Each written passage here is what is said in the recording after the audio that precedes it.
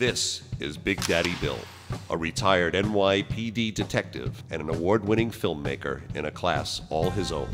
By day, a mild-mannered stay-at-home dad, leading a double life.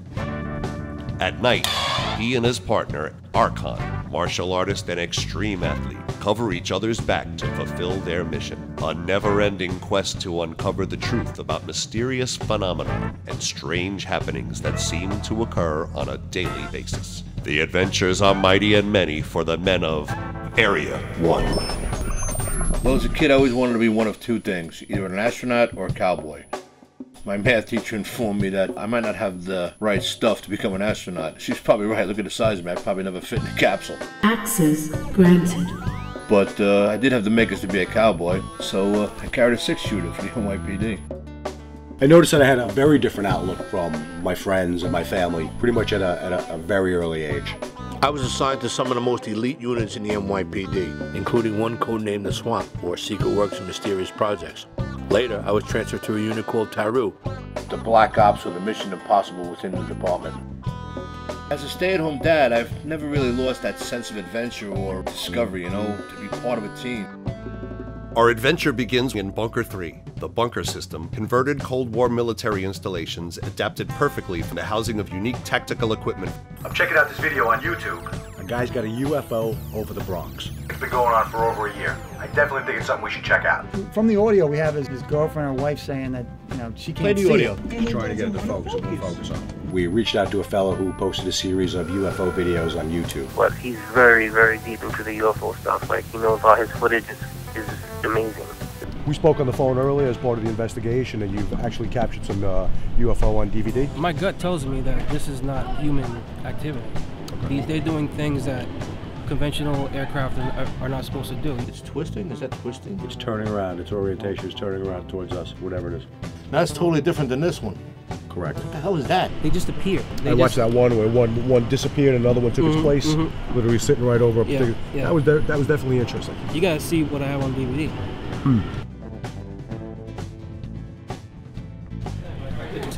This is Mike. This is Mike, UFO Beyond Mike. Where were you? Where did you observe? It was on the east side of Manhattan, over the river. Yeah, this city's a hotspot for more than one type of, or species of craft. Following up on the reported sighting of the unidentified flying anomaly that had been video captured and posted online, the survey team headed north of the Bronx to the suburbs of Terrace City along the mighty Hudson River. I don't get it. You need a permit to take a picture of somebody's flowers? Descending deeper into the temple structure, the team encounters unusual electronic interference and equipment failure. Dude, a major frequency problem. You're getting all kinds of noise and buzzes. Archon uncovers evidence of cult activity while exploring the crumbled ruins of a 19th century temple of the gods. It's all secret messages to each other that the normal person, so you wouldn't notice this, but that's clearly a Mason symbol.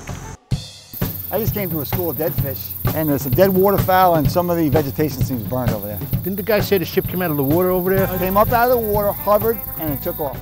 Status report. Status report.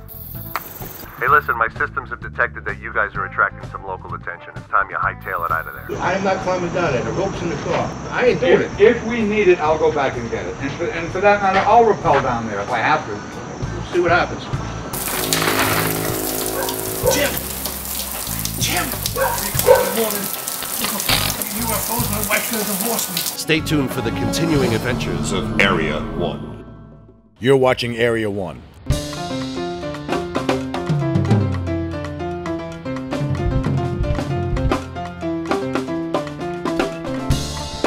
Hey, Big Daddy, you check out this piece? Yeah, it's pretty amazing. I was wondering, growing up in the Bronx, did you do a lot of graffiti art? Not so much so. My friends and I were more like vandals. Well, I caught up to an artist. His name is John Crash Matos, and from his hideout studio, he told me what inspired him to create works of art like the one we have here. John is also doing another piece of American pop art down at the Houston Street Wall. He's going to tell us all about it. I was always painting and drawing at the age of 2. You know, it showed. My brother always got like G.I. Joes and Lincoln Logs and, you know, all that stuff. I got paint by number sets. I had an older sister who used to work, and when she got paid, she would give me $1, and I would go downstairs to the candy store and buy comic books. Comic books and early anime were like my major influences. So I was 4, 5, 6. We're talking about Speed Racer, Kimber the White Lion, Gigantor, the Eighth Man, all those things, and the comic books. Captain America, Spider-Man, Daredevil, especially the Marvel comics. To me, it was just a little more realistic than a guy coming from another planet, crashing here and living in a farm. I was going from the Bronx all the way down to Pearl Street, to Murray Bertram High School, and the whole wave of graph was hitting me. I would take the trains coming and going and tags, and I was like, something started clicking. Listen, of all the things that could have been doing in the street, graph was the most simplest, the safest thing. I mean, you're talking about, growing up in the South Bronx, every other person was either dealing drugs, or was a thief, or a stick-up kid, or drug addict, or locked up. You either had sports, which I was pretty good at, or art, which I knew I was good at. The tenacity, when you believe in something and you're doing something and you think it's right and you stick with it, no matter what, who, what, where, when, whatever is said, it goes out the window because this is the deal, this is the real. I mean, when I did the wall on Houston Street, I mean, I was approached by it. I was approached to do the wall, but it wasn't a definite thing. So I was, I conversed with God. I was like, look, I would love to do this. I would love to do this wall, but you know what? If it ain't to be, it ain't to be. And I'm thinking, Lord, this is a big wall. I mean, I was on the scaffold like, this is a big wall, and I'm gonna be by myself. I'm thinking, God, look, I said it very loudly. I'm like, look, I'm glad to do this wall, but I certainly can't do this on my own. I'm, 52-year-old man on a scaffold. I mean, I don't need to prove anything, but I need to prove to myself that, not that I can hang with the younger guys painting, but I need to prove to myself that I still can do this. So from wherever the strength came, dude, I knocked it out. And then when I put a small quote, for we are blessed to bless others, that people were just commenting on that little thing, because it's beyond a scriptural thing. It's a human thing. Glad you're enjoying the show. Hey partner, did you know filmmaking got its start right here in the Boogie Down Bronx? You talking about that place over at West Farms? Exactly, Biograph Studios. It's where the Bronx cowboy Harry Carey started out. So did Lionel Barrymore. And Lillian Gish. And don't forget founding members of United Artists, Mary Pickford. And none other than D.W. Griffith, a true filmmaking pioneer. We caught up to another filmmaker with his roots right here in the Bronx, and his name is Chris Raffaele. And he's going to tell us all about his latest flick, The Grasslands. I love film since I was a kid. And I just always had a passion for it. People go to the movies to escape. I went to the movies for the experience. The independent guys that came out of the era, the 60s and 70s, definitely inspired me and says, I can do this. I can tell a personal story. And that's the type of films that I try to make, is something personal. I took an old name of the Grasslands that they used to use for the Bronx, and I incorporated an old style of filmmaking with it, shooting on film, shooting black and white, and telling a simple story about struggle between people, and try to put as many universal themes, love, hate, revenge, into it. We shot in the basement of a pet shop, and the reason I did that is because these people are below the animals. They're lower than the animals. We shot in the bowling alley that is below everybody. I wanted to have a look and a feel that subconsciously you were drawn into. Subconsciously you're going down. Subconsciously you're with these people who were technically low lives, who feed off of everybody's life. Working with the cast that I had, I mean, people that have been around and been in the business: Peter Green, Chuck Zito, James Matteo, Louis Veneria, Arthur Nascarella. These guys are seasoned veterans, and to work with them was amazing, because I said to them, listen, you got the part for a reason. I know what you can do. I want you to go in and I want you to do it. Understand the part. They understood it. We have conversations with them, and they understood the material and knew what I wanted.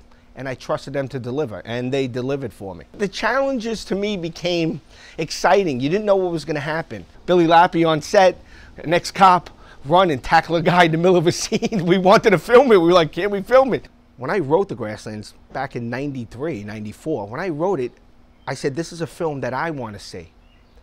And then I wanted to take it to the next level and film it. I wanted everybody in the world to see it.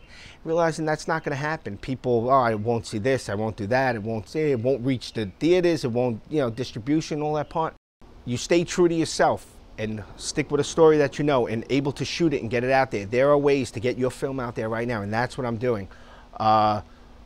Trying to utilize today's technology to shoot something that won't cost me an arm and a leg and the other arm and the other leg, and put something out there that's personal, because people aren't getting that anymore. The personal stories, and everybody's going for the big movies, the big dollars, the 3Ds, and that's great. And I'm not, you know, bashing that by any means, because I love these movies also. But the personal stories of independent filmmaking is getting lost. There are people out there that are just like me, that want to see something different. I mean, because we grew up we were on that cusp of black and white and color. And, you know, black and white TV, and there were black and white films, you know, the old films and stuff. So to somebody who's 15, 16, 20 years old today, seeing a black and white film is something new and it's fresh to them. And I always had that in the back of my head, that you're going to run into kids that are going to film school, this and that will find its niche audience, that will find people that want to see something different, that's something that's shot different, something that, but to us, it's an old style. You've just experienced Area 1 programming. Now put an eyeball on another adventure. Yankee, Hotel, Foxtrot.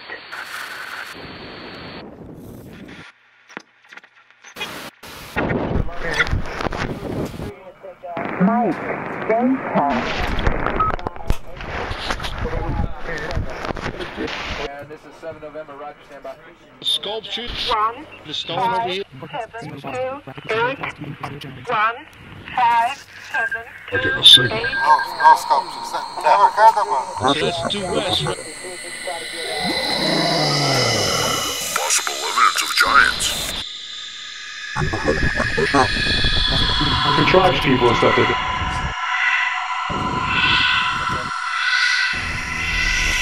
Five, 3, 8, 2, 1. Now 1 Charlie, 7 November, go. For more Area 1, subscribe to us at all your favorite social media sites. Why don't you do it right now? Right now.